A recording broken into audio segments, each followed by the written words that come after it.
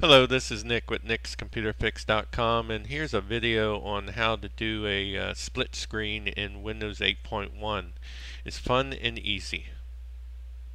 Okay, to begin with, from the Windows 8.1 start screen, I'm going to go ahead and open up a couple apps. The first one I'm going to open up is Internet Explorer.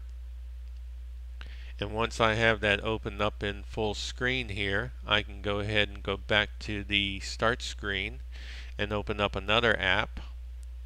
And I'm going to go ahead and click on the desktop and open that up in full screen as well.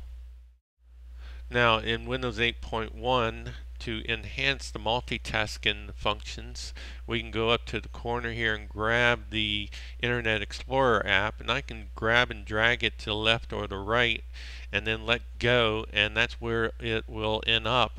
And in this case it ended up on the left hand side of the screen, and on the right hand side I still have my desktop app. So I can work on either one of these simultaneously and multitask very easily within Windows 8.1.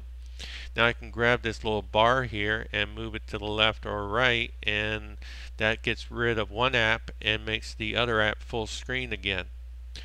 Alright, that's the end of this tutorial. Subscribe and like my video.